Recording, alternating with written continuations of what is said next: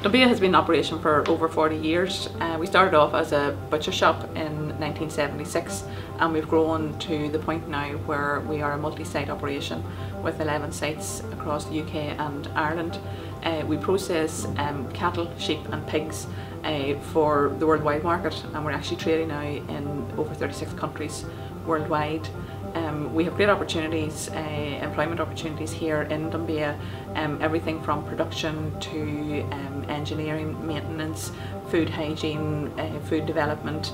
So it really is a wide range of opportunities within the company here at Dunbia. The college has liaised with the local industries to find the needs of the companies and match them against the programs that they are running within the college. And I think to date it's been quite successful. I think that the apprenticeship offers the school leaver the opportunity to find their potential in life through an apprenticeship program. Through academic education they can attain academia, but also through the apprenticeship they have the opportunity to find the practical skills that's needed to develop and work within a working environment. The apprenticeship offers life skill opportunities, but practical experience accompanied with the college and the academic.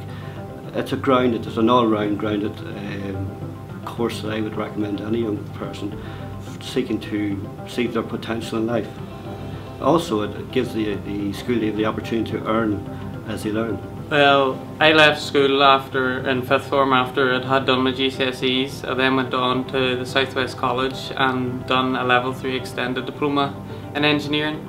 After that I had the opportunity to do a foundation degree, whether it was full-time or part-time, and this opportunity came up in Dunbia, so I thought I would grab it with both hands. The apprenticeship was something that appealed to me because you learn things out in the real world that you don't learn in a classroom, and you learn the skills from the experienced engineers that you're working with every day. Taking the talent of the young people, we can nurture and mould and develop the youth to fulfil the business needs. We're not looking at today, we're looking at 5–10 years down the road. And the apprenticeships we are taking on are advanced level. These are higher level. These are young people that will attain to go to university, because the level of knowledge and requirement for the modern apprentice is quite high. Well, I done 5th year in high school and I got my 10 GCSEs, and then I was unsure whether to do my A-levels or do a working apprenticeship. But I ended up I got my summer job in Dunbia and decided to do the apprenticeship. Hopefully when I complete my apprenticeship I want to finish my foundation degree and then hopefully go on to university and top it up to an honours degree. One of the main things is learning from people who have the experience, hands-on, not just in the classroom.